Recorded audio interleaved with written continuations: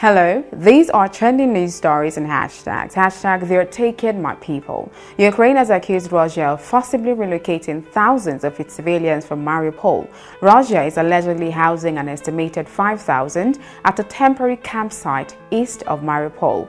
Hashtag China's impact on oil. Global oil prices are falling as China begins a city-wide lockdown in Shanghai, an important financial and manufacturing hub.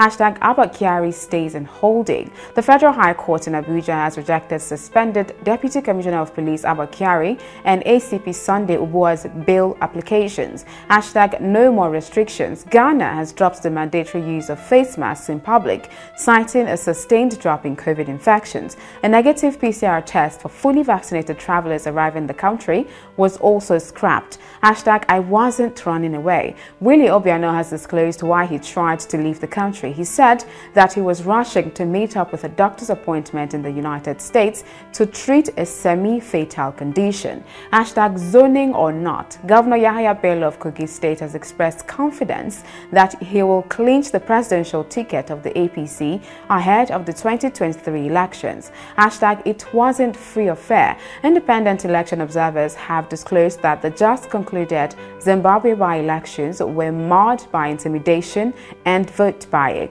Hashtag SANU NASU strike. The Senior Staff Association of Nigerian Universities and the Non-Academic Staff Union of Education and Associated Institutions have said they are ready to embark on a total strike if the federal government does not grant their request. Hashtag peacekeeping costs money. Rwanda is seeking additional funding to keep its troops in Mozambique's Cabo Delgado region, where they are fighting Islamist militants. A 1,000-strong Rwandan force was deployed to the region last year. Hashtag follow TOS TV. Follow and like TOS TV Network across all social media platforms. Subscribe on YouTube and stream our content on www.tostvnetwork.com.